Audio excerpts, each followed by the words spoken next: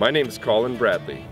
Join me as we take a retrospective look at the case of David Milgaard.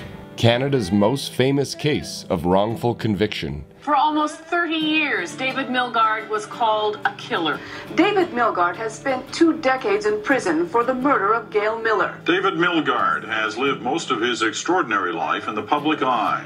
This is not justice. This is just plain wrong. It appears that a wrong of the most serious kind has been done to Mr. Milgaard by our justice system. I honestly believe that the justice model in this country is not a good model. Today, David Milgaard didn't stay anywhere. He left prison a free man.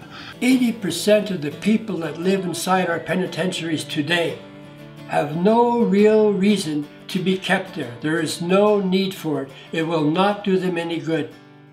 Join me as we take a look at the case of David Milgaard.